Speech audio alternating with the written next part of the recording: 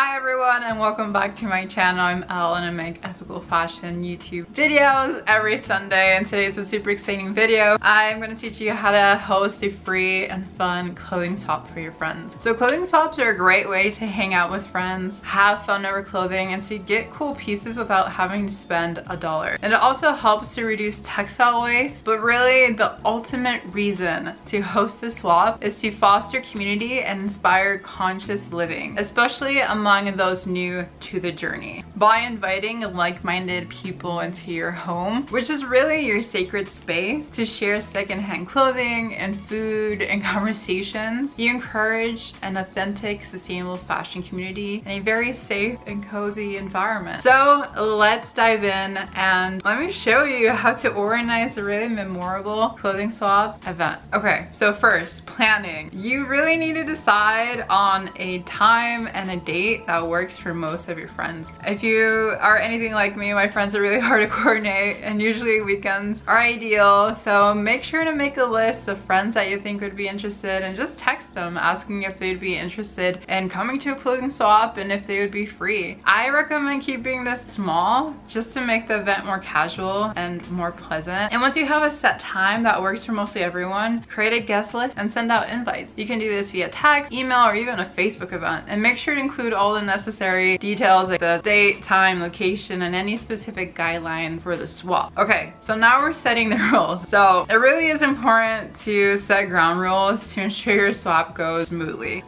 Think about the theme of the swap. Are you limiting it to just friends and family, both men and women? Are you just doing seasonal clothing? Also think about the women that are coming and the men that are coming. Think about their shapes and sizes. And this will really ensure that you provide inclusive options for everyone, not only women, but men and plus size, because they may end up feeling left out if you don't. And it really won't foster an inclusive swap if you don't think about all people, especially if you have friends with different sizes and shapes. Consider doing a shoe and accessory swap, especially because shoes and accessories usually fit everyone. And then from there, the most important thing to remember is to ask your friends to bring gently used clothing items that are in good condition. Really emphasize that there should be no stains or tears to make sure everyone comes away with beautiful and good quality clothing. And don't forget to remind your guests to bring a reusable bag for their new pre-loved items. You can also make sure to have extra just in case people forget, so they can bring home their clothing in a really cool bag. And then second, establish a fair system for swapping. You can use a ticket or a token system where everyone gets a certain number of tokens based on the number of items they bring. I recommend this if you have a large group of friends coming over and want to have some control over the distribution. However, I personally recommend telling them to just bring a couple of things to swap, probably about 3 to 5 pieces, just to diversify options and to take as much as they brought. And lastly, think about how you'd possibly handle the leftover items even before the swap begins. This is important because it's normal to have leftover clothing, whether because they're out of trend, they're a little bit more worn in, or simply because no one really liked it and it's no one's style. And you can always donate the excess to charity or to your local thrift store, or you can even plan on recycling and upcycle them responsibly. And so the next step is preparing the space. I really encourage you to think about your space for the day of. Clear out an area where everyone has the ability to lay out their clothes for display, and I think most likely this will be your living room, and you'll have to use probably the tables and the chairs there. And you can always like make little sections, or what I call dumps, for people to be able to sort through categories of different clothing so it doesn't get too messy. And then you should probably try to get some mirrors so your friends can like try things on and see how it looks. And I recommend you keep some chairs unoccupied if there's enough space so people can relax, they can hang out with all the pieces that people are bringing in. And you can even try designating a room for people to just change in besides the bathroom. Another cool, interesting idea is that you can invite guests to wear a bathing suit underneath their clothing so they could try the clothing on in a less awkward way. And then for lighting, make sure to turn on your cutest little lamps and candles to make some really cute memories and to avoid really harsh lights, which can make it harder to envision possible outfits and new pieces. It makes just the vibe more comfortable. And aside from exchanging clothes, one of the best parts of a clothing swap is meeting new friends. Feel free to bring snacks and drinks, and also ask guests to bring dishes of their own. I think nothing encourages community more like having them bring their own favorite snack or dish that really reflects their personality. And I think a dish with a story is a really great conversation piece and can help people bond and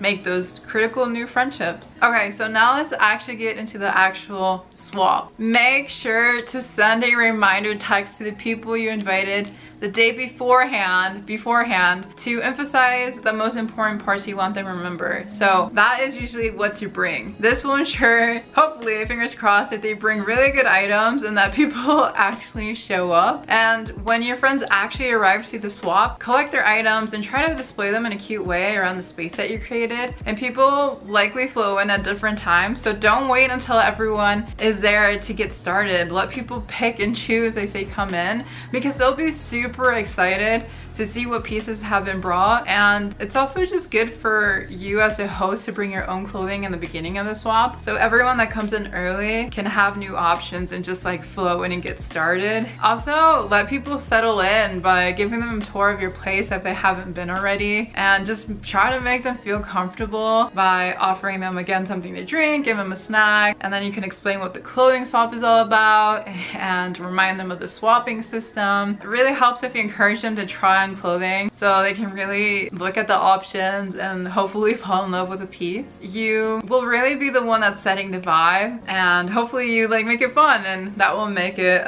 a successful clothing swap. And as the swap is continuing to grow and progress during the time frame that you decided, just keep the drinks, whether it's juice or wine, whatever, going. Offer snacks to everyone, ask people how they've been. Just try to like encourage the socialization of it. You can add some cool music in the background to encourage the moods. Foster this connection over clothing with your friends. And you can also think about personalizing the clothing swap by setting up a mending station so that people can bring their clothing that they need or want mended. Or you can consider printing educational posters with facts about the fashion industry to put up around your space so that it's an educational and fun swap at the same time. And it may sound surprising to mention, but encourage people to come out of their comfort zone and try new things. Try giving them fashion styling tips if you're up for it. And as the event continues to progress and end, just make sure you're collecting any leftover clothing items. And you can always thank your friends for coming and let them know how important this was for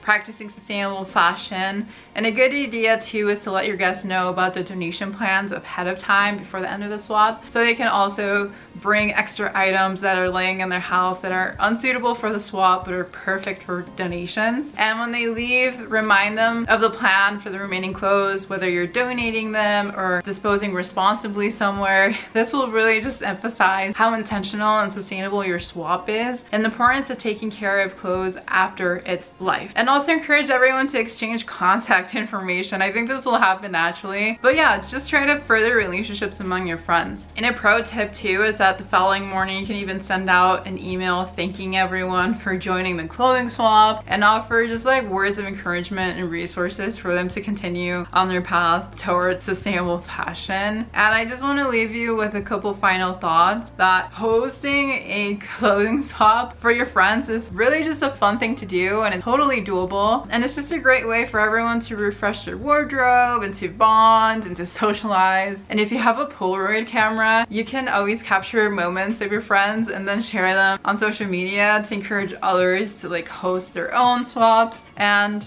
cool, yeah, well this was really the end of the video because yeah, clothing swaps are really straightforward, really fun, and hopefully if you like this video, please give it a thumbs up and feel free to subscribe. I make weekly videos on ethical fashion and I upload every Sunday. And yeah, hopefully you learned something. Let me know what resonated if you have any questions in the comment section, and I'm happy to answer it. And let me know what future content you want me to make. I'm happy to take recommendations. Okay, until next week, peace and love, Elle.